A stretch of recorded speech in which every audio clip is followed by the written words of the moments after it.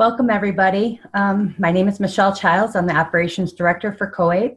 I want to welcome you to this afternoon's webinar, Ideal and Involved Instruction Using Practitioner Expertise and Research with Distance and Blended Learning.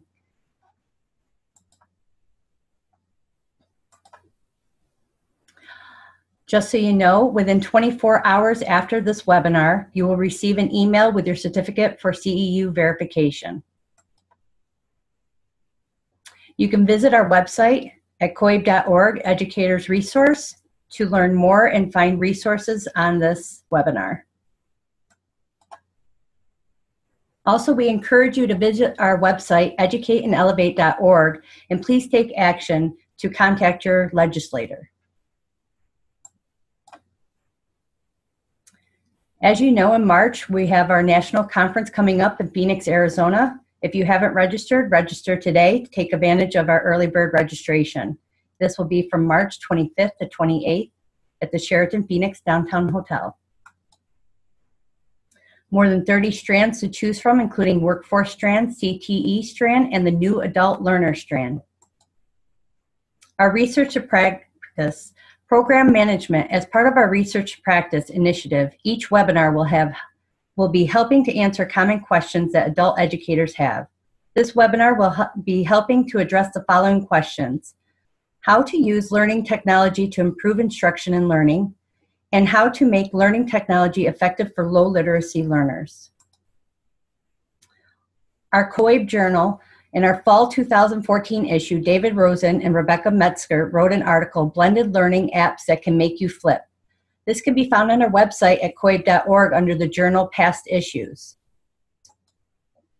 This webinar is made possible with the support of Burlington English. At this time, I'd like to introduce you to Robert Breitbart from Burlington English. Well, hello, everyone, and so glad to see so many familiar faces out there. And you folks are in for a real treat. Jen Vanek does an amazing job. And so myself and all of my colleagues at Burlington English are super thrilled to be working with COABE to bring you this really powerful webinar today.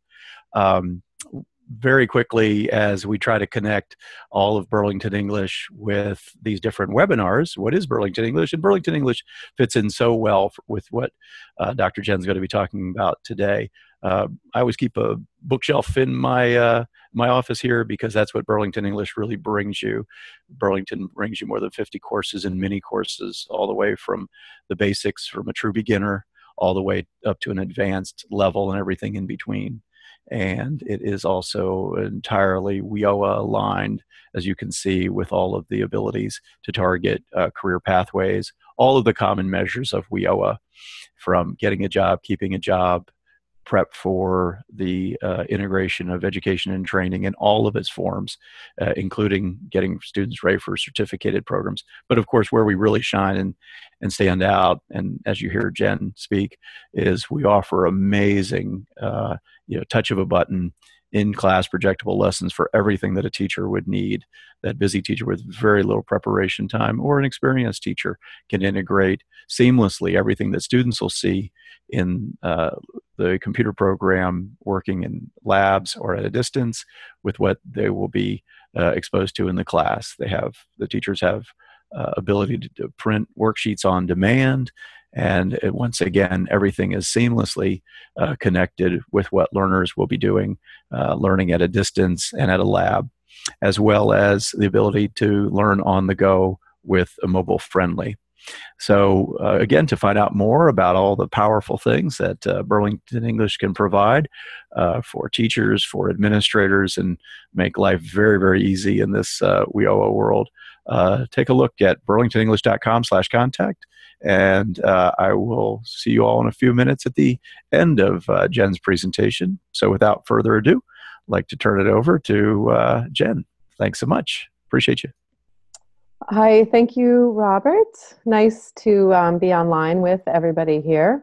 And welcome to the webinar. I am going to stop my video while I'm talking and then come back to you again at the end.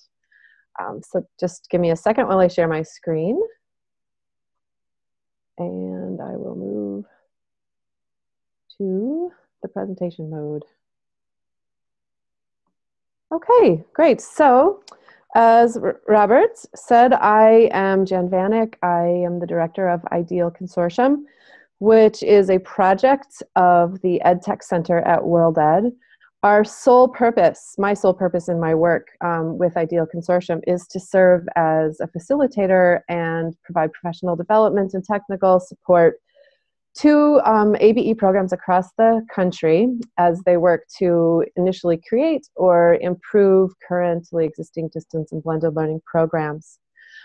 We work mostly with state level leaders and state level PD directors, and then certainly work with lead teachers also. So more about IDEAL Consortium at the end of the webinar. What we're going to do today, I'll just, by way of introduction, I'll just say a little bit more about my work, then frame an issue, I think the reason that has brought you all here. Going to talk about some research that I'm familiar with from my own work, and then also research directly from IDEAL Consortium member states on how to support persistence with quality programming and distance and blended learning.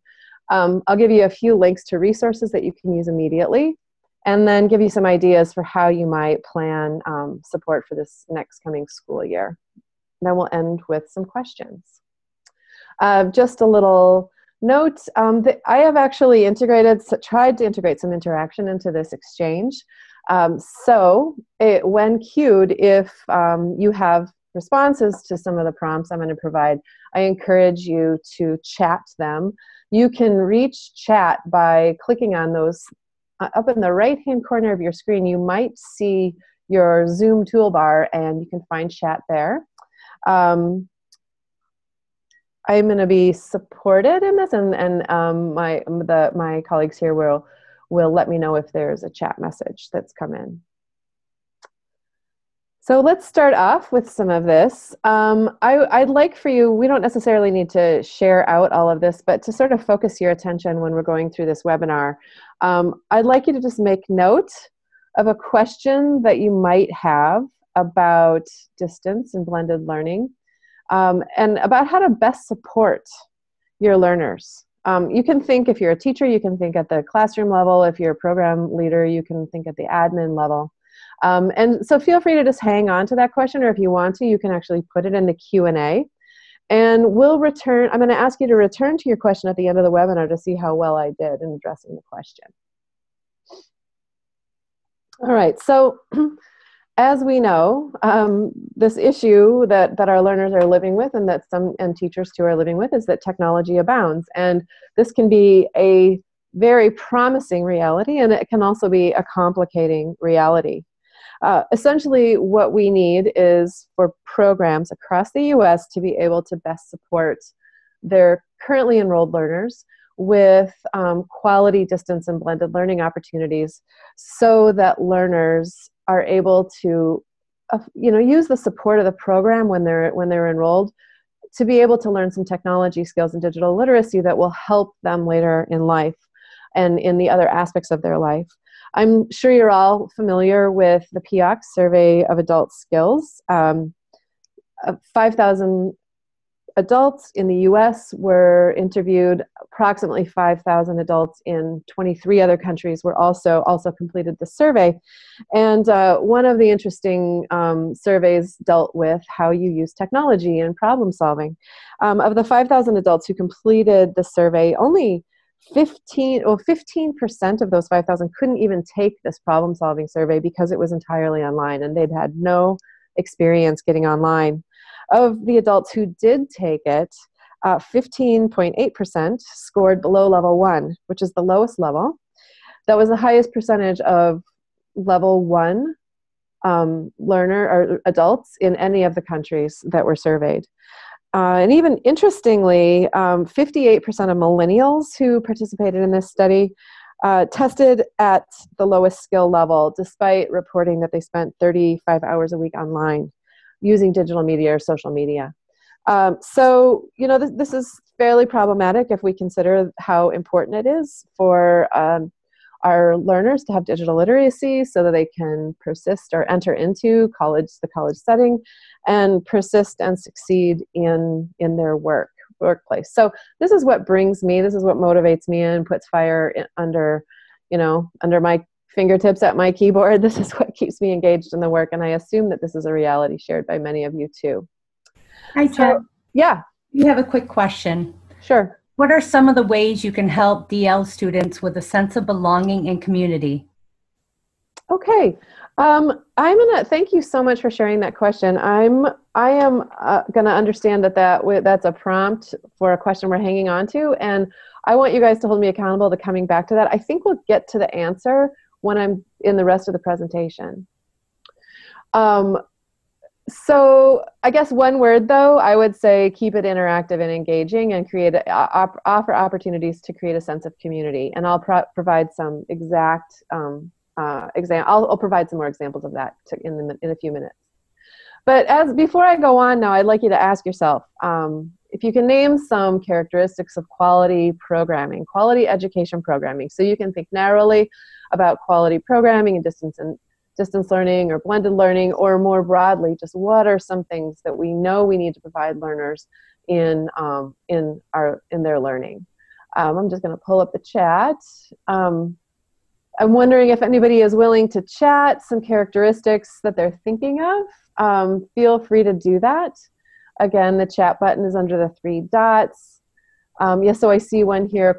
Program is adaptive to individual needs. That's exactly right. Personalized learning is a very important part of persistence, especially when we're working with online learning and online technologies. We see user-friendly as an important quality. Yeah, these are all excellent ideas. Thank you. Okay, so I'm going to share a few of the ideas that I've come to understand. I've taught particularly adult ESL for over 20 years, and basically every type of program you can imagine. And then I've recently completed my doctoral research and done some research on my own. So these are some of the things that I understand. Most important is that quality programming is the result of an intentional process, where you start off by reflecting and understanding the needs of your learners and the resources that you have available as a teacher. And then you investigate to make sure you understand your state policy, your program policies, anything that's going to guide your implementation and use of those resources that you've determined your learners need to connect with. And then, most important, especially if you're brand new to this work or you're looking to revamp an existing blended or distance learning program, is that you take an experimental approach. And you start by choosing a model, intentionally thinking about what that model looks like, choose a targeted group of learners, choose a core online curriculum, and start gathering any of the supplemental resources that you might need to support implementation for your learners. Another thing, so in this first step, deciding exactly what it is we're doing here, it's really important to understand whether or not you're doing distance learning or blended learning, because the implementation and the type of support that you're going to need to provide your learners is quite different. This is a definition of distance learning that comes from the NRS, and it's virtually, I think, important to note, it's virtually unchanged since it was initially published in the first guidelines in 2008, I think it was. So this is a formal learning activities where teachers and instructors are separated by geography, time, or both for a majority of the instructional period. The materials are delivered through a variety of media, including print, audio, video, broadcasts, computers, web-based programs, and teachers might use a range of means by which to communicate, maybe email, telephone, or online technologies like Skype or Google Hangout, or even a webinar tool like Zoom. Often in distance learning programs, learners come in person, they have to pre-test, then they come in again in person to post-test, but there might be very little face-to-face contact in between. As opposed to blended learning, where there is online learning that happens synced to what learners are doing in a classroom. This is a definition, so I'm going to throw out a bunch of definitions here. I'm not saying that your blended learning program needs to look specifically like these definitions. We all know that we work in very different contexts, and because of that, you might be thinking about what blended looks like a little bit differently. But this definition actually comes from K-12, and there's been a lot of research in K-12 on the best ways to approach blended learning. And I think this definition works. So it's formal. That's important to know. It's a formal education program where part of the instruction is online, and there's some element that student control over time, place, path, and or pace. So this is that individual aspect or personalized aspect, the characteristic that one of our participants online here mentioned earlier.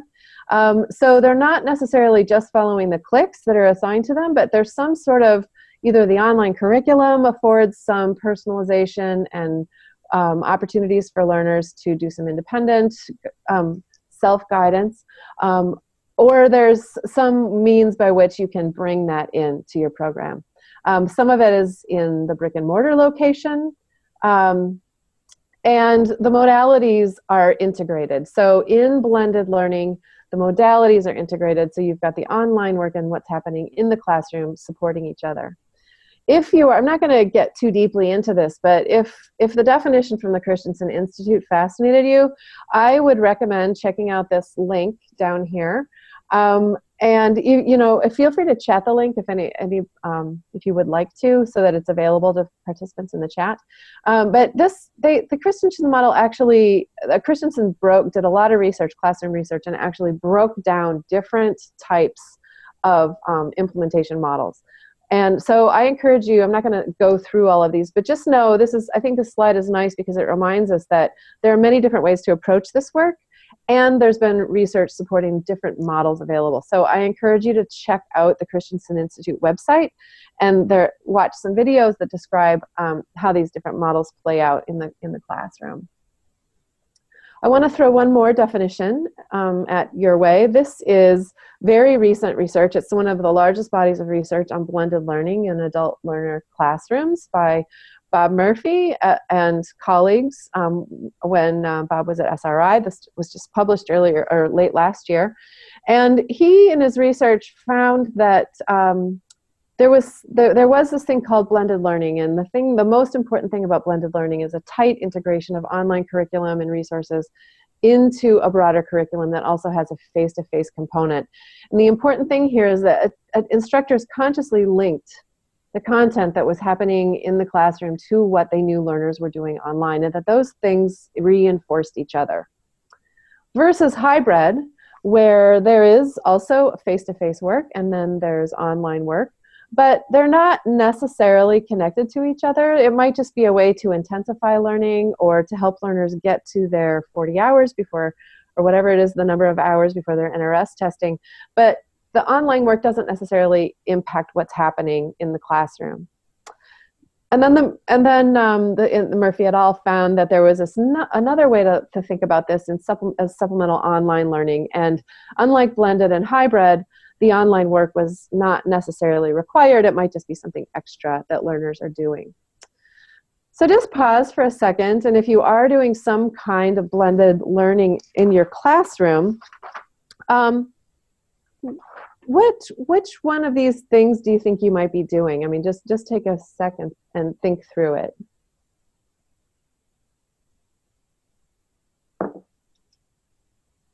And maybe you don't fit necessarily here in this continuum. I know John Stevenson, who is for the Texas Workforce Commission, we've talked about it. In Texas, they have a model of hybrid learning where a learner might be in class regularly for several weeks, and then work online for several weeks because they can't get in.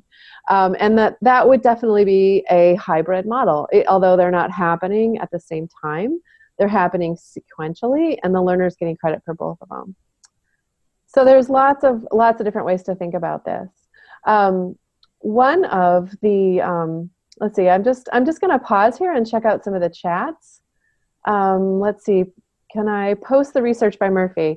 Yes, let's find a way. I actually have got that. I've linked to that in several places, and we can make sure we get that to you, Penny, or maybe we can send out a thank you note to everybody and send some of the links that have been requested here. Oh, Tiffany, I see Tiffany Lee has just presented the link to the blended learning models, and I'll get the SRI study out to you guys too. Here's another interesting way of thinking about this. At the EdTech Center at World Ed, we're starting to try to look for tangible examples of different ways to approach blended learning. And these are some very interesting models that have come to our attention in the last year or so. And you can see, if you just look on the right here, we've classified the percent, like sort of visually classified the percentage of online versus in class in a picture. So many of you might be familiar with some of these models. I'll just jump in the middle here. And so, for example, English Now is a very interesting model that's based on learning circles, peer-to-peer learning circles, being implemented in New England, and very successfully, I would say, in RIFLY, which is the Rhode Island Family Literacy work through the Rhode Island Public Library Systems, or the Providence Public Library Systems.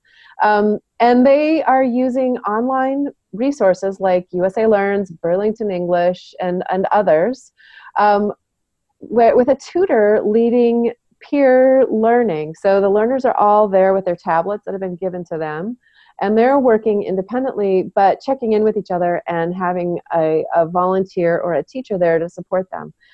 So English Now, RIFLY is using English Now as a way to have people start learning before they can enroll in face-to-face classes.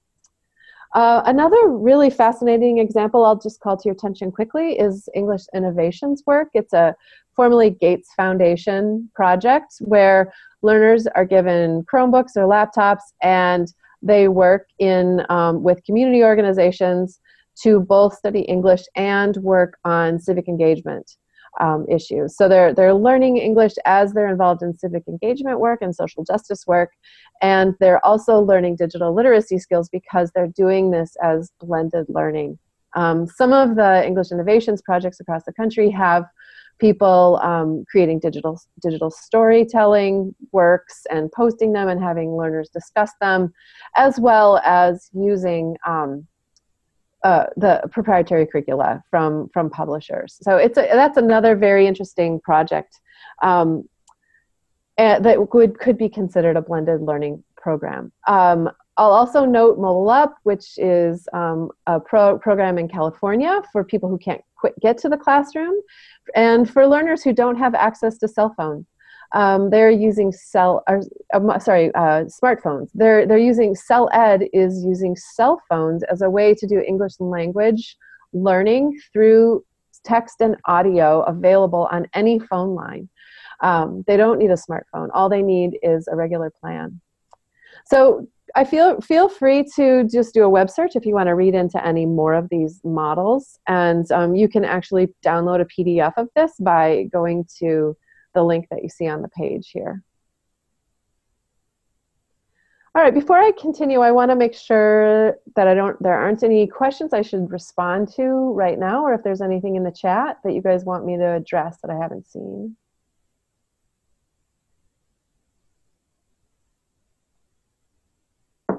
Okay, so I hope from what I've shared already that you understand that distance and blended learning are not monolithic concepts, that they look different no matter, depending on where you're working, the resources available to you, who your learners are, and how many teachers are involved in the program.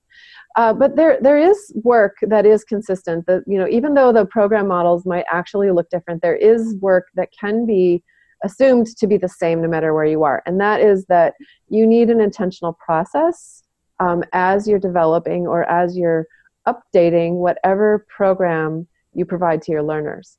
And this is the work of the IDEAL Consortium. We take program leaders and lead teachers and ed tech specialists through the process of setting up or conceptualizing their distance learning program with respect to all of these categories that you see here. So it's not just buying access to a quality program. It's also all this other stuff. Without all these other components of implementation, even the most beautiful, most easily navigated online tool is going to have a hard time succeeding because you need infrastructure to make that tool work. So, for example, we need to consciously get started, take stock of current learning opportunities, resources, and the students you're working with. And then you need to start at the very beginning thinking about those things and defining who is it you're going to recruit to this program that you've decided to implement or enhance. Decide who they are. You know, are you going to focus on English language learners? Are you going to focus on higher level adult career pathway students? Where am I going to find them? And what means by which will I find them? Am I going to reach out through social media? Am I going to post flyers at the workforce centers, at the library? Do we go into classrooms and recruit teachers to find students that they think would be succeed in blended learning? And then once you do all that recruiting, then you need to figure out a way how to screen in people who are actually ready. Throwing a learner who's not ready for, especially if we're talking about a distance learning program, who's not ready to work independently and doesn't have access to a computer, and you don't have access to support getting them a computer, you know, you need to find alternatives for learners who aren't quite ready. And then through orientation, you know, you need to set up expectations and show learners how to get into this tool, and make sure they have a solid foundation on which to start before you actually start thinking about instruction. So I'm going to step through each of those setup phases and provide a little bit more provide some examples about the different components that are required for success in each of these areas. So let's go back and we'll start with recruitment here. So you need to find the right learners and you need to know where to look for them. It's really good, especially if you're getting started, to think of a targeted learning opportunity and a targeted learning community and focus your program on serving that specific group initially. Then as you develop the infrastructure to do implementation of distance or blended learning more broadly, you can expand that net and create and broaden your programming to reach other learners. But it's really, I think, important to be focused on one type of group or one type of learner early on. You need to identify the characteristics, skills, and the proficiencies of the typical learner who would succeed, and then think about how you're going to find them. After you find them, you need to do some screening. So you need to make sure that the learner skills, the demands of the technology that you're using, and the support that you have available are all aligned so that you're able to reach learners who are right here in the middle of this Venn diagram. This is finding from a study by Heidi Silver-Piquet and Steve Reeder in 2008. They asked the question, what's the minimum level of digital literacy required for someone to learn online? And they found that essentially anyone can learn online if given an equitable distribution across these three components. So, you know, where their skills might fall short, it might be an easier program to use and there might be more support available. If there isn't that much support available, then you need to have learners who have slightly higher skill. So you just are constantly looking, if you think about these three components as three legs of a stool, you need to think about ways of keeping that stool level. And there are a number of different screenings that you can do. You can have a survey. I know of programs that will have an application of sort through a Google form online. And if someone has the digital literacy skills to fill out that form, they're ready for distance learning. My colleague Adam Kiefer at St. Paul Adult Basic Ed has people express a request for information online or through email. And if people can email him or email a confirmation that they're interested, then he knows they're ready to go. So the point is to have some sort of focused step that helps you figure out that the students have digital literacy, the soft skills, sort of habits of mind that they are able to employ to succeed in distance learning. All right. After you do that, then you need to provide an orientation. This is some of the most, I think, telling research that was done in the early Project IDEAL years. Jerry Johnston started Project IDEAL at the University of Michigan in 2002, and in some of the most early research, he found that the best thing a program can do to support persistence and distance and blended learning is to provide a solid orientation, where learners are not only given a chance to click through the online resource they're going to be using for their distance learning, but also have the opportunity to do some goal setting and planning, and get oriented to the curricula, of course. We also want to make sure that they have, you could have some sort of documentation of the work that you're doing together. So they'll actually document the expectations. At this particular ABE site, the expectation is 4 hours a week online. You can see this is a dated form because they're still showing Skills Tutor here, but it's a nice example of what what it looks like for a learner to make a promise. And then also you'll see down here at the bottom, it actually articulates what the learner can expect from the teacher. And I have one more example here. This is another distance learning contract. And it's also an information place for the learner to keep some information. The teacher's contact information, the best way to contact. Essentially having something like this just solidifies the expectations and it clears up any ambiguity so the learner knows what to expect from the teacher and of themselves. So after you have, so let's just pause here. I'm wondering if you guys can think now, what is it, if anything, are you doing in these areas? Have you gotten started?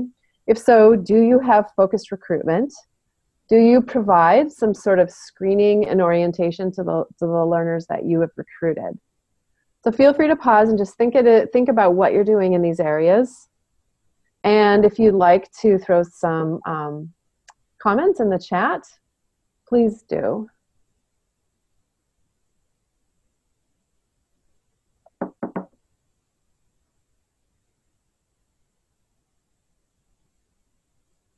And maybe you're thinking, oh wow, we don't really have an orientation because we just do blended learning. I would argue that an orientation is equally important in a blended learning scenario because you're having learners work differently from the way they might have worked before. So you need to consider whether or not you're going to have a learner in a classroom, a blended learning classroom, work 2 hours a week online, or is the expectation higher? Are they going to have the digital literacy skills that they need to succeed in an online class? The online part of their hybrid or blended learning class? If not, do you have a computer lab where they can go work and maybe have the support of a tutor? So you can see how all of these setup components are really important to supporting the persistence of the learners down the road. Hi, Jen. You have a couple responses in your chat. Yeah, thank you. I'm seeing that there's some testing, of course, that happens. And the testing, of course, is very important to understanding their proficiency and the skill levels, their academic skill levels. And I see too that there's some screening happening here. So I think these things are all really important,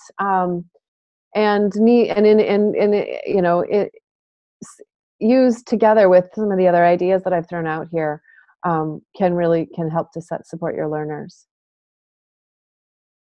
So I encourage you to check out some of the ideas that I see your peers are chatting here. All right, so finally we are to the point of the implementation area that I think a lot of people just assume is the only one sometimes. And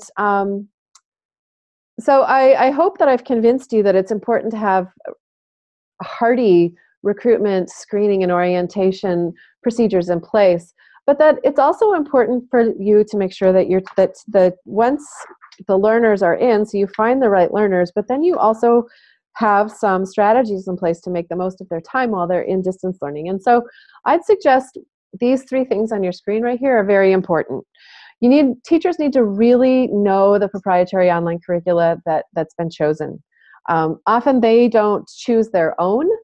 It's maybe purchased. Actually, I know Minnesota uses Burlington English. It's purchased by the State Department of Education, and all teachers have access to it. But it's really important for programs to make sure that teachers have time to dig into that rich curricula to figure out exactly how to make best use of it in their teaching. Learners also, our teachers also in this work need to have scheduled time to plan, especially if they're doing blended learning for the first time, figuring out how to sync those resources. I know Robert said this happens fairly seamlessly in Burlington English, but still, I mean, if you can imagine, teachers might need some time to get their head around how to use this all together to best support their learners. And then teachers also need to be able to know exactly what's expected of them with respect to communicating with learners. So basically, we're setting up teachers for success when they have some time to do this work, understanding that especially teachers new to distance and blended might need some additional time to figure out how to best use the technologies available to them and to figure out how to communicate with their learners. I also want to throw out an argument here that keeping teachers engaged online with the online part of the blending learning doesn't necessarily just mean monitoring the admin portal of whatever software tool they're working on. This is actually something that we learned in some research that I was involved with Jerry Johnston, Cheryl Hart from Arizona, and Destiny Long from Pennsylvania. We basically we each interviewed 5 to 10 teachers, distance and blended learning teachers in our states who we knew to be providing effective instruction, and teachers who were experiencing sort of better than average persistence and success with their distance or blended students. And we found that these teachers that we talked with were practicing what we called involved instruction, meaning they had an online tool, and they were certainly monitoring it, and they were certainly going into the admin of the online curriculum, but they were also doing these other things. So these were the common characteristics. They made use of one primary online curriculum for the group of students they were working with. We found teachers said that when they tried to bring in more than one big curriculum, it got really confusing, and it was really hard to actually learn how to use more than one really well. So they chose one primary for a particular group of students. The other thing they did was to where that curriculum didn't necessarily always align with what they needed, they would find open education resources, stuff online, talking with other teachers. They would find some ways to supplement the materials that were available in that primary online curriculum. And then they would take all of these things, so number 1 and number 2, and they would coordinate use of it in a website. So they'd use Wix or Weebly, or maybe their school had a website and they had a page, and they'd store all of the links to the things that they knew they wanted their learners to use all in one place in an online website. The other thing that these programs did and these teachers had access to was an on-site lab, so that if learners had problems navigating any of the online resources, they could go do their distance, like I'm doing scare quotes here with air quotes, distance work in these labs. So they weren't actually working with the teachers in the labs, there were tutors there that could help them. They also, they really believed in a blended learning model. They felt it both intensified instruction and it supported differentiation, so that the learners could be working online independently on the stuff that required more differentiated instruction than the teachers could maybe provide in the classroom. And then, very important, the teachers that we talked to all considered themselves to be lifelong learners. So they were the teachers that you see on webinars like this. So there you go. They're trying out new tools, new apps, working really hard to make sure that as technology changes, they're coasting along the crest of the wave and are able to bring their learners into changes too. So this report is actually posted, if you're interested, at this website here. It's a great report because it links to a lot of very useful resources. All of the resources that these teachers said they were using are linked in here. And though, in the age of ed tech, 2015 is starting to get a little old, many of these resources are still available and still free, and I encourage you to check them out. So let's just pause again. if this were a classroom setting or a conference setting, this is where I'd have you break into some groups. But just to pause and let you reflect a little bit, how you see the elements of involved instruction here in the middle. You know, which of these things are you doing already? Are you focusing on one primary curriculum? Do you bring in supplemental resources? Do you have some sort of digital home base or website in which to post all these things? Do you have labs? Do you do blended learning? And what are you doing to make sure that, besides hanging on to this webinar, you could even say, hey, I chime in on webinars like this. What are these are you doing? And if you're not doing any of them, where do you think, what do you think you can engage in to push your work forward a little bit?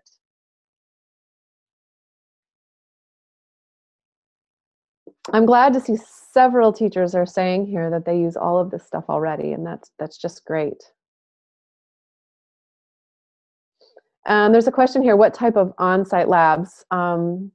This is from Amanda. Amanda, I'm talking about computer labs, where students can go in and have access to a computer just to do independent work.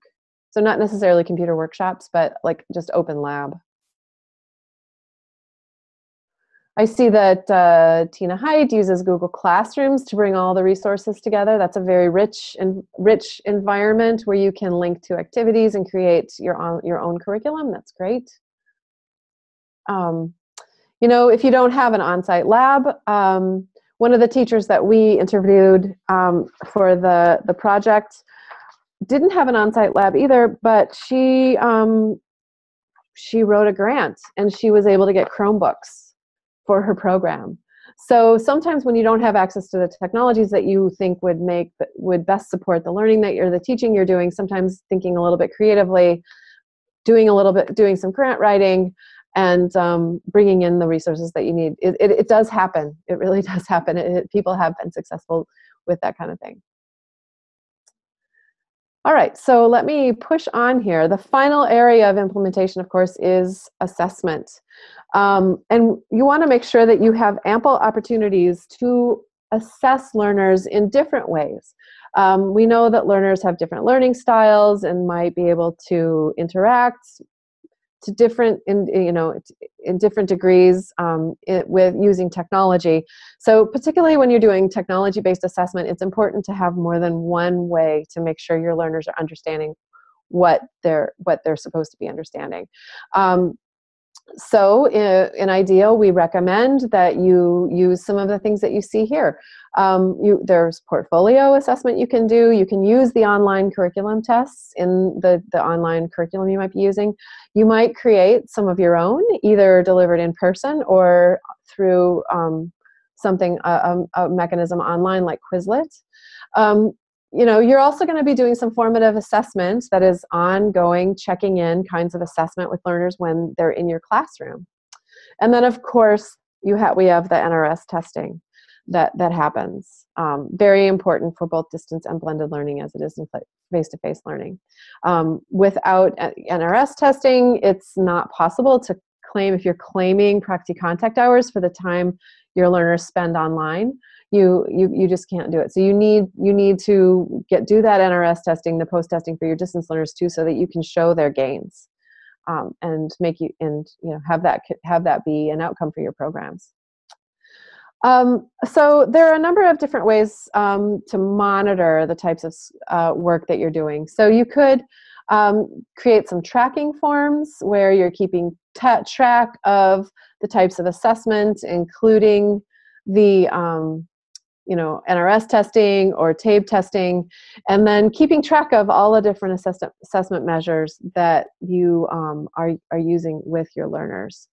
I think that over time you develop a sense of the different types of assessment that work well with different learners, and you can feel comfortable that you're getting all the knowledge, you're building all the knowledge you need to have about what your learners can do.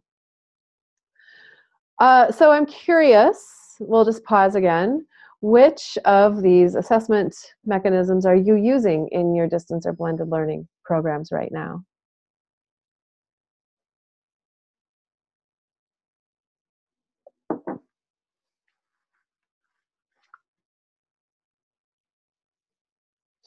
So we've got all of them. We've got the online curriculum. Oh, and I see here Karen Miller says that they have a database that they use to track all of this assessment stuff. That's great. Really important to have a database to record assessments. And also interesting, a lot of successful programs use a database to track contacts with learners so that over time you're able to understand the best way to contact learners and how much teacher time is required and how many different types of outreach are required in order to support persistence. So tracking all of this information, while it might seem onerous to set up, is very important for you so that you can develop an efficiently running program that best supports your learners, but also is, the budget of the program reflects the actual time and the teacher work that's happening. Interestingly, you might find interesting in Minnesota, we have an adult standard diploma, which is out. It's not credit recovery, and it's not a GED. It's a way that learners can use portfolio to demonstrate competency and then get their diploma. So portfolios are sort of taking off in Minnesota as a way to have completion, to support completion too. Okay, so I have thrown a lot of information at you, and I understand if your head is spinning a little bit. What I would like to do is let you know that if you go to the IDEAL website, so you go to World Ed, the EdTech Center at .worlded, you can then find information about IDEAL, including a link to this PDF. And there was a link actually earlier on the earlier slide where I first showed the IDEAL Distance Learning Handbook. All of the things that I just spelled out to you are written about in this handbook, and we are sharing it freely with anybody who wants to click through it. I'll also tell you that states who join the IDEAL Consortium have access to a fully developed 9-month-long implementation program and support. It's called IDEAL 101. It's kind of like a course, but phase 1 is the part that's actually like a course where together we read a chapter in the handbook and then have some online discussion. And then programs, so a teacher and an admin, let's say, at any program would complete an activity together. And at the end of 6 weeks of this work, the final project is a written pilot plan that your program can use to integrate or start or revise their blended and distance learning offerings. And then in the second phase, over the course of, let's say, like the spring semester, you actually get support implementing that plan. So with monthly webinars, we check in with you to see how your recruitment phase is going, or how your screening and orientation are going, or how your instruction is going. So yes, the handbook is freely online. Anybody can check it out. And then I encourage you to check out getting some support and access to IDEAL 101, joining the consortium so that we can help you in this work and help you build your distance learning programs. There are some other courses that are available for states that join IDEAL Consortium. We have a number of self-paced special topics courses. These are like 2 to 3 hours long. They're not cohort-based, so teachers can just use the link. And learn about how to get started with blended learning, mobile learning, or using open education resources. We also offer some advanced study groups for folks who have mature distance learning programs or blended learning programs. And we work with people to write case studies, and then folks from across the country might engage in discussion about problems they're having with either administrative issues or instructional issues. All right, so I think perhaps, I'll just show you one more thing and then I'll get to some questions. This is just an example. We use Moodle at the Ed Tech Center at World Ed, and I see Penny's online. So this is a screenshot for the IDEAL 101 cohort that I ran for OTAN on behalf of OTAN last year. So I worked with a group of teachers from all across the state of California. They all wrote site plans following the sequence that I've been mapping out through this webinar, and they're implementing them this year. Okay. So let me just say, again, IDEAL Consortium membership is available, it's generally at the state level, although we do have one adult basic ed consortium in Northwest Michigan that's joined. We are in talks with other entities like trade unions about joining.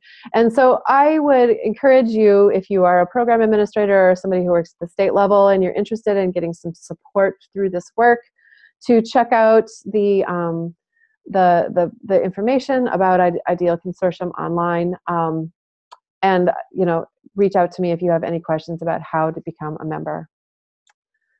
Okay, so we have about 7 minutes left. I'd like you to go back to your initial question and see if I answered it. And then at the same time, I am going to pull up the chat. Oh, and thanks, Penny. Penny says her cohort that went through 101 is doing quite well. And Don says it's great you're bringing back DL 101. That used to be required before in New Mexico. And Don, let's talk again. I would love to see Mexico brought back into the IDEAL work. So yes, we brought it back, but we have also completely updated it. So one of the things you'll notice that Jerry's still a named author in the current handbook, but Destiny Simpson and I completely rewrote it and updated it to include how to support blended learning programs in a way that wasn't reflected when the last edition was published, because it was published in like 2008. So it's all new materials, and then we've updated the course as well. Okay, I would love to be pointed in the direction of some questions that I should answer. Where can I find more information on targeted recruitment? I think what I'm going to do is I would suggest reading the chapter in the handbook because it has links to many different resources. So check out the handbook, and I would go to the website and check out the handbook, and you'll be able to find a link to a whole chapter on recruitment that will have some more global information about recruitment, but then also some specific ideas. I'm facilitating a group in Maryland right now, and one of the programs that I'm supporting is going to be using YouTube broadcasts as a way to recruit for their distance learning programs. So every time I run IDEAL 101, we have people that are integrating new technologies and affordances of the internet in order to shift their recruitment so that they're able to meet the needs of their learners. Let's see, would love recommendations for funding sources for beginning a hybrid program outside of state and federal funding. Kelsey, I would say you could check into, a lot of this funding is really local, and you might have local corporate foundations, especially those that are engaged in technology work. Dollar General is always a good place to look for some ideas about adult learning and funding. But I would start having conversations with locally and doing some search there. I do know that I'll have access to this chat and the Q&As, so I can take some time to read through these things, read through the log, and try to respond to some of these questions that I haven't gotten to so far. Okay, so again, some important links. This is how you email me if you have any questions. This is the link to to the IDEAL Consortium page at the Ed Tech Center at World Ed. I am just gearing up for the new program year, and we'll be making calls, recruiting new states. We have 11 states involved this year. We typically have between like 8 and 14 states. And the leaders from the state get together at a meeting in Boston in August, and then I keep everybody connected through webinars and a community of practice. So even if you don't need the PD and you want support in this implementation and in program improvement, there's a community of practice level of membership that's been very useful for many programs. And it just makes it so you don't have to reinvent the wheel or solve problems that everybody has already been thinking about. All right, so with that, we have about 4 minutes left. I think I will turn it back over to Robert. And should I unshare my screen, Robert? I think I've got it. Thank you, Jen. I know I learned a lot, and thanks to the amazing amount of participants who joined in. So just before we turn it back over to Jen for a little Q&A there, I just wanted to share again that Burlington English really provides for you with all these new amazing things, relatively new amazing things that Jen is talking about, and all this integration. Wouldn't it be neat to have so many things in one place, make at least one part of it so much easier? And that's what Burlington allows you to do, all the way from basics all the way to upper level, and all the integration of WIOA, citizenship, the IELCE, all parts of integration, education, and training all in one place. And again, where we really shine is, again, giving teachers everything that they need for the classroom, a year's worth of projectable lessons at the touch of a button, and everything, again, from worksheets as well as everything students are going to see, whether they're learning at a distance or whether they're learning in a lab, all in one place. Makes your job so much easier as you're working through all those other implementation and ongoing steps that Jen talked about. So with that, again, just want to invite you all. We have folks in every part of the U.S. Who can get you more information. And so go to us at www.burlingtonenglish.com/contact. You can find your local person. You can also email us at info@burlingtonenglish.us. And with that, I thank you. All the success in blended learning. And now back over to Jen. So thank you, Jen. Yeah, thank you, Robert. Yeah, so there was one question I wanted to respond to. I just chatted that there are programs across the country that are doing some data collection to figure out exactly the best mode for teaching their learners. There's been some excellent data coming out of the states of Texas and Arizona and Minnesota. All three states have very robust data collection practices, and all three of those states have shown that the students engaged in blended or hybrid learning are the ones that have the best outcomes, the longest persistence, and the most impressive level gains. So while there aren't sort of formal randomized control studies for adult learners, adult basic education students, we have this evidence from the state NRS data that shows that blended is really the way to go with adult learners. So I don't want to take anybody's time beyond 2 o'clock. I noticed Michelle let everyone know the slides would be available, and I just want to encourage you to reach out to me if you have any more questions. And thank you very much for being on the webinar today. Thank you, Jen. I appreciate your time, and thank you, Burlington English, for sponsoring this and making it available to everybody.